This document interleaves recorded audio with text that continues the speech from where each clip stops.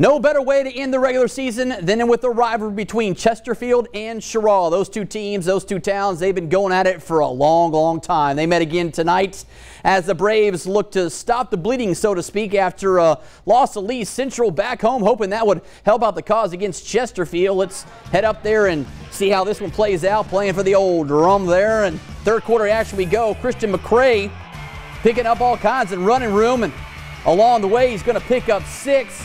And that's going to cut the lead to 21-17 as Cheraw would take the lead. But Chesterfield would answer. Watson, quarterback keeper, 24-21 Chesterfield. Still in the third. More from the Rams. James McBride, untouched, not a defender in sight.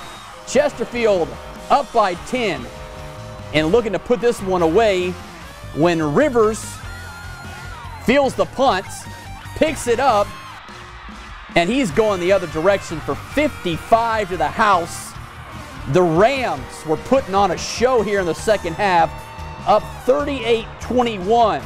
In the fourth, the Braves looking to get back into this, but C.J. Johnson has other things in mind. He steps up and picks this one off.